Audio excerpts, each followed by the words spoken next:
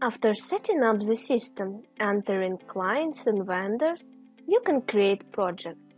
Go to the projects list and press New Project, or straight from the Projects menu, press New Project.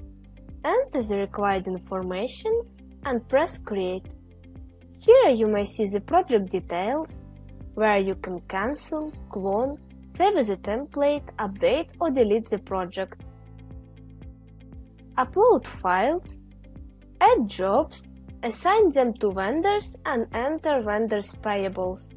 You can build chains of consecutive jobs by linking the existing jobs or by adding predefined job chain templates.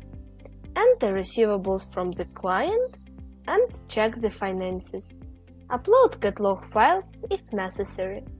For more information, follow the link in the description.